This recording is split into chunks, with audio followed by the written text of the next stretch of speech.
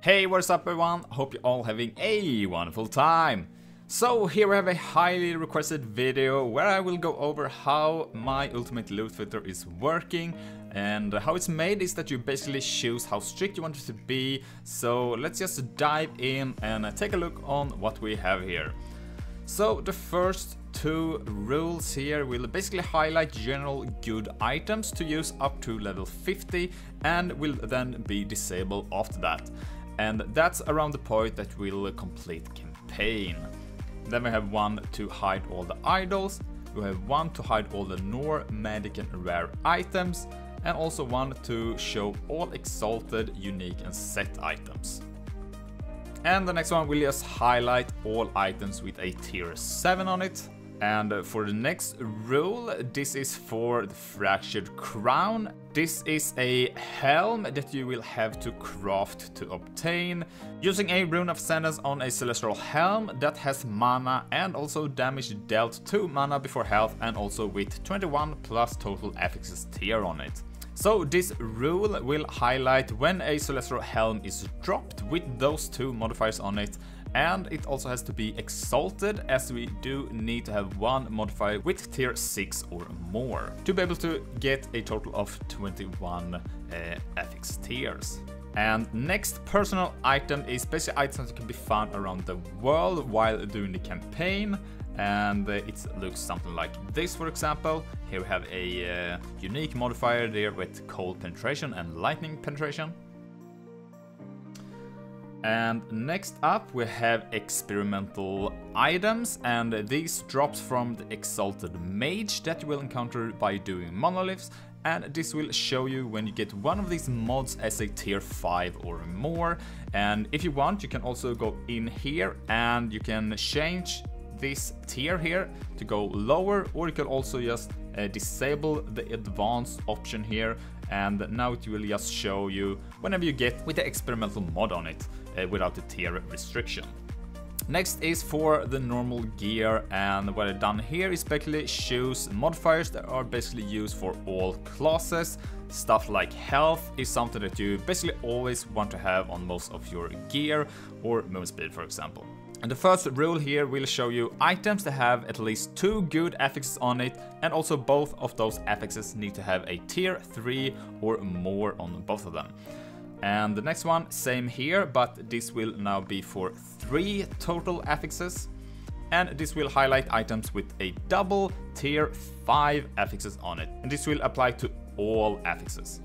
And here you can enable and disable however you like. For a new cycle, for example, it can be nice to have all of these checked at start, but as you go further into the end game, you can start and disable some of these rules to get it more strict.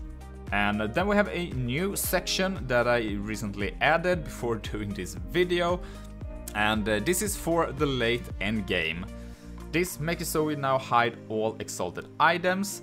And the next one here will make it so we only see exalted items that now have double tier 6 or 7 modifiers on it.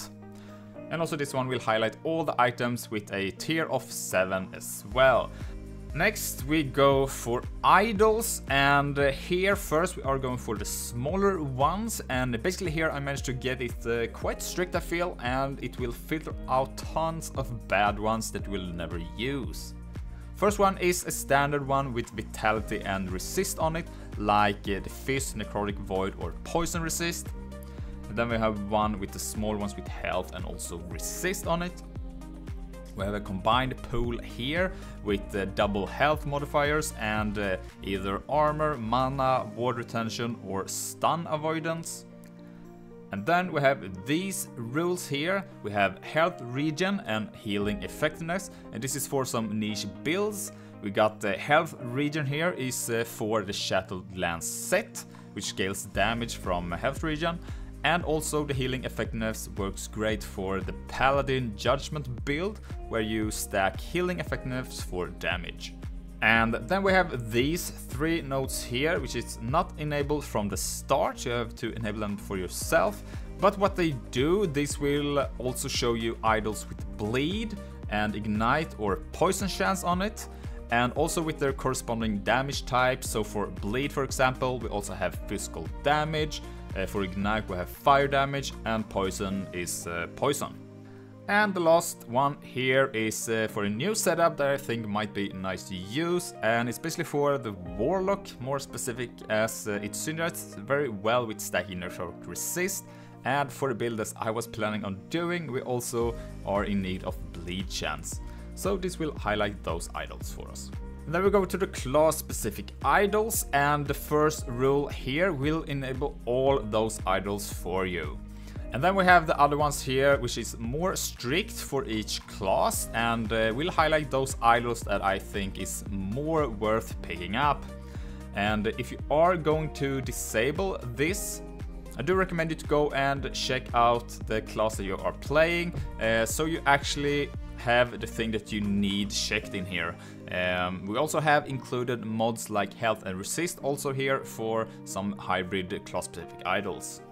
And the next part is for shattering class mods. So usually these class mods is more rare to obtain, and then it can be nice to shatter them or use a rune of removal to obtain these mods. And here I went and picked up some of those mods I feel are more worth shattering, and there's also an option to enable all of these at the top here, and this will highlight now all class mods of a tier 5 or more on it.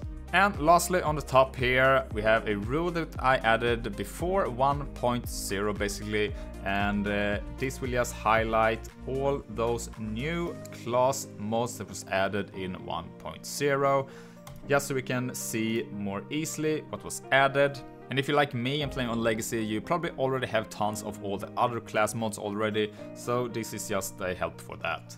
But on the top here, we have a rule that will overwrite all other rules, and here you can just add freely whatever you like to.